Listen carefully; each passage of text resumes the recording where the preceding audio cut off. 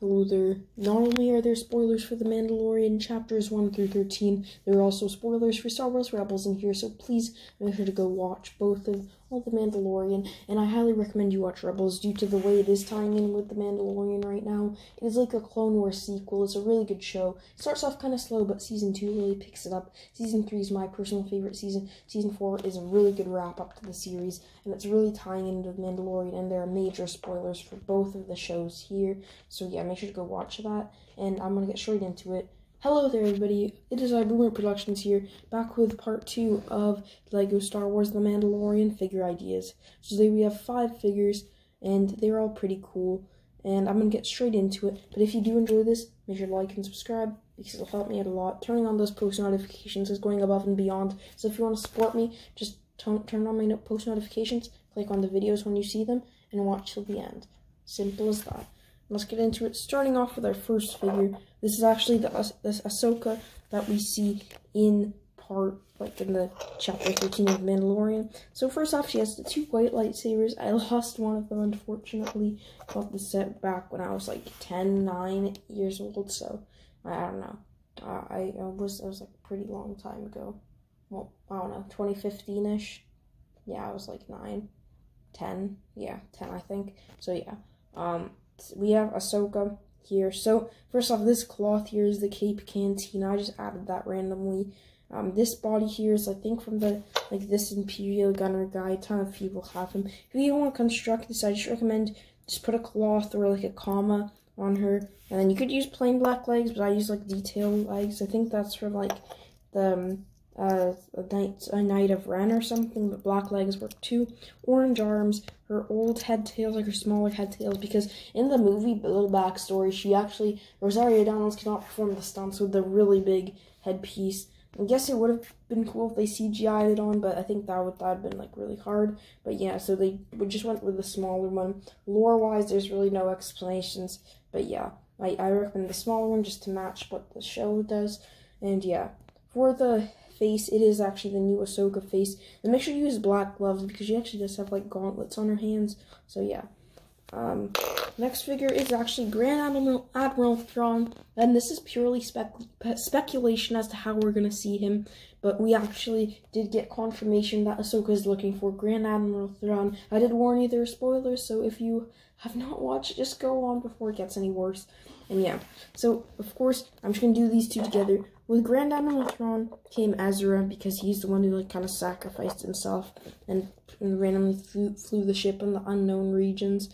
So yeah, Ezra, I use I don't know what face I use there, but it makes him look a little older, shaggier hair, because I think he's gonna be 21 years old, 22, maybe 23, in his 20s, early 20s, mid 20s by the time if we do see him in the show. But yeah, this is the Engineerio body and jetpack. He's also gonna obviously have his green lightsaber, hopefully, and alongside that comes Thrawn. So Thrawn is a figure Lego's already made. Maybe we could see him in his Legends with his gold pauldron. I guess doesn't have the full armor, but his gold pauldron. So yeah, this is a bit big. Of course, it's like a Chima one, and hopefully printed legs and printed arms. I don't have printed arms, but yeah, that'd be pretty cool. And yeah, so moving on to our 4th figure, we actually have Moff Gideon. So I did a separate video on this one, kind of reviewing him and comparing him to my own Moff Gideon yesterday, so make sure to go check that out if you haven't already. It's pretty cool. And yeah, so this is the Firestar Toys one. Beautiful printed arms. It has pad printing. I think this is like the main villain, really, so I think this one's really important. We need to see. Maybe we'll get a Moff Gideon's TIE Fighter. I highly doubt it, because he's probably going to be defeated by Ahsoka this season. Maybe not, because I don't even think we're going to be seeing Ahsoka. I think she's going to get her own spin-off series, because the Rebels thing has confirmed. The Rebels sequel has been confirmed to be, has been rumored to be complete, or whatever that is. Whatever it is, it's rumored to be complete, like that show. But yeah, they just don't know when to release it. So I think Moff Gideon might be defeated this season or next season, so I highly doubt we're going to see a TIE Fighter because of the new 2021 sets having a TIE Fighter. I had this whole theory that I made the day before the sets got released that we actually might be getting an Outland TIE Fighter, which is the style of Moff Gideon's TIE Fighter. But then LEGO released the images and just kind of shot that down. Yeah, beautiful figure. I made a whole review on it yesterday, so you could check that out. And the last figure we have is, I forgot her name, but that evil lady from the new episode.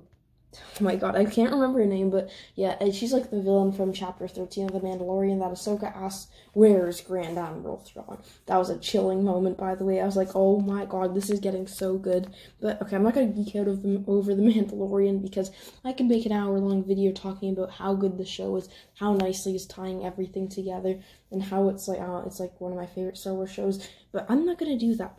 But yeah, so I used basic, I think these are Darth Vader's legs. Master Splinter's body from Teenage Mutant Ninja Turtles. I actually thought this was a really cool thing while it lasted. I think the vehicles maybe weren't, the vehicles were creative. And I think they gave him a lot to work with, really. I think, unfortunately, it just didn't have the popularity, and the figures were really nice. But yeah, Master Splinter's body, black arms, black cape. I think this is a Ant-Man and the Wasp. It's like the Wasp's face. And just a ponytailed hairpiece I found on this random figure. Of course, she has a spear because that's the Beskar spear she used. I don't know, I just thought it would be cool. And yeah, I don't think we're going to see her made, but it would be cool if we do. Maybe in Ahsoka versus whoever this person is. In a set, a small versus set like we saw Kylo Ren versus that. That would be really cool. That would be a first Mandalorian set. Hopefully a Sedai's video coming soon on this. That'd be lit. And yeah, that's the end of the video. Hope you guys enjoyed. Make sure to like and subscribe. And I'm out of here. Bye.